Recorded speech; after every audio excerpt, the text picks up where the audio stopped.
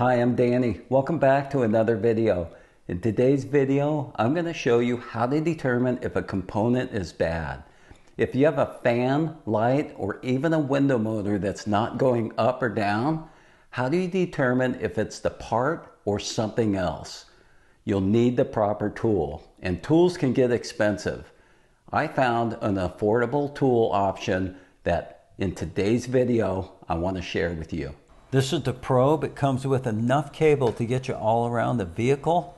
It also has a ground lead so you can power up components off the car. These hook to your vehicle's battery, and it even comes with a paper manual, and it has all the instructions in here on how to use it. Alright, so let me get this hooked up on the car and let me show you how it works. And if you're wondering about the cable, it's 14 feet. So we're going to hook the red lead to the positive terminal and the black lead goes to the ground. And as soon as I do that, I see the voltage of the battery. Right now it's showing 11.4 volts on the display.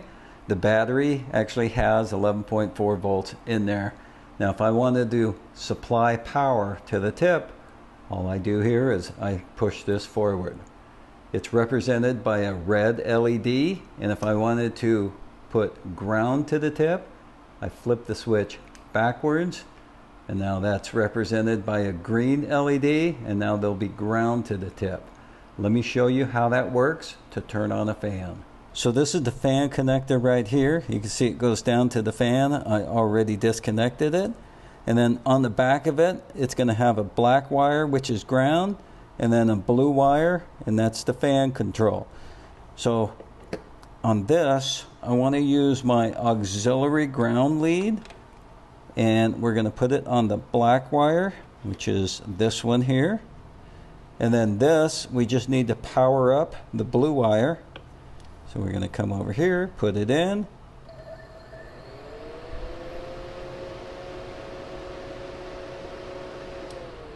So now that I know my fan works, I want to check for power and ground at the connector. So to do that, we're going to use the red LED and the green LED. So right here we should get the red, and we do have a red LED.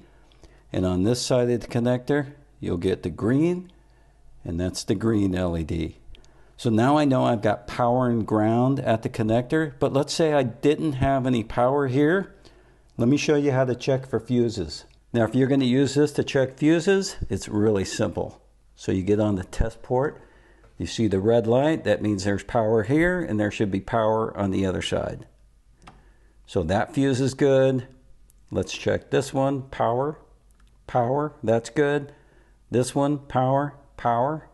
You see how easy it is? If you had a bad fuse, one would have power, and the green light would go on the other side. Now if you need to manually test this fuse for whatever reason, just take the auxiliary ground lead, and what we're looking for here is continuity, and we take our probe and then we just touch this, and as long as you see that green light, the fuse is good. So if you need to do work in the back of your vehicle, maybe your tail lights, you have plenty of cable to get you back here. So on this, I'm going to check an LED light. So I'm going to use my auxiliary ground. So this is just like coming off your ground side of the battery. So I'm going to put it here, and then over here, I'm just going to supply power to this terminal. Now I know my LED light is good. I have a problem with my wiring. Now that you have a better understanding of what this tool can do, let me tell you the price, and I'll give you a little bit more information on it. So the price on Amazon, and I'll have a link in my description, it's $30. Now, what this tool does is it hooks to your vehicle's battery, positive to the positive side and ground to the ground side. Now, I have an auxiliary ground here. This is for powering up components off the car, like I showed you. So this ground lead is the same ground lead as this here. Now, if I want to supply power to the tip, just like that, and ground to the tip, just like that. Let me show you how I can use this to power up a window motor. All right, so I've got the window switch out. It's actually disconnected. So I've got the T-pins, and these really come in handy. I'll put a link to these in the description. I use them all the time. So all I need to do now is take that auxiliary ground lead, put it on one terminal, and then I just need to power the other terminal up, and the window should come down. And it does. Next, I'm going to reverse it, put this here, and then go up. So that just checked all my wiring, my window motor, and everything works good here. So the most likely cause would be just a switch. So this tool has a 30-day warranty on Amazon. It has a 1-year manufacturer's warranty. They do offer technical support, and it's under $30. Why wouldn't you? I'll put a link in the description on how you can purchase it.